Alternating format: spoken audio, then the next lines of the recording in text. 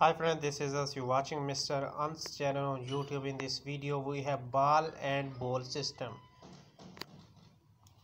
This you can see, this is our ball, and inside here you can see our ball.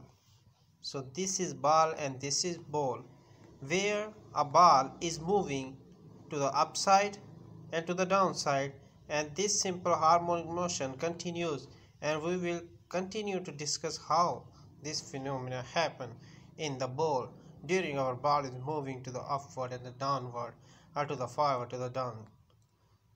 So here you can see the mean position of this ball. This mean position where we have weight is equal to mg. When a ball is gently displayed from the center of a ball, it starts oscillating about the center due to force of gravity which acts as a restoring force. So here is gravity, due to which when the ball is moving upside, this coming back to the downside because of this gravity, and when this goes to this side, this also coming back to the mean position because of the gravity of the acting on the ball on the mean position. And also moreover we have the motion of a ball placed in a ball is another example of simple harmonic motion. When the ball is at the mean position O, when the ball is at the mean position O, that is at the center of the ball,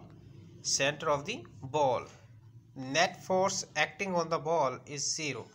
So the net force that is acting upon this ball is definitely 0. In this position, weight of the ball acts downward. So here the weight of the ball is acting downward and is equal to the upward normal force of the surface of the ball. Hence there is no motion. Now if we bring the ball to position A, we are bringing this ball to position A,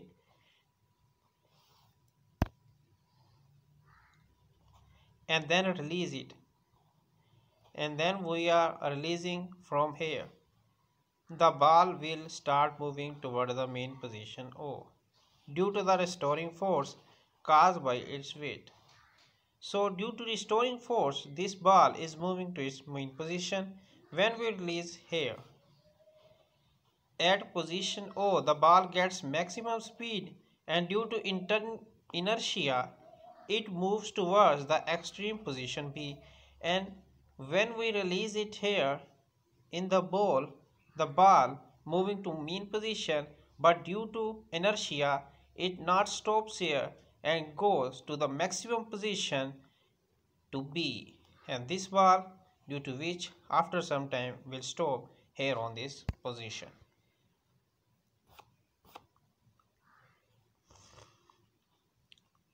While going towards the position B, the speed of ball decreases due to restoring force which act toward the mean position, and after we release it will not stop here and goes to upside, and after this will again coming back to mean position because of the restoring force of this place, and after its speed will decrease it, and the time will come when this ball somehow will stop here inside this ball.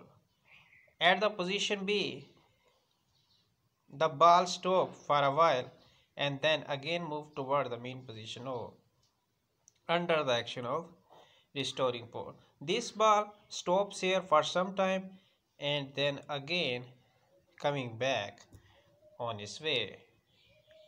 This to and fro motion of the ball continues about the mean position O till all its energy is lost due to friction, and inside the ball there is a friction that is happening on the ball, due to which the ball stops after some time when it's upon to the fall to the mean position and to the down position, and finally it becomes just stop inside the ball.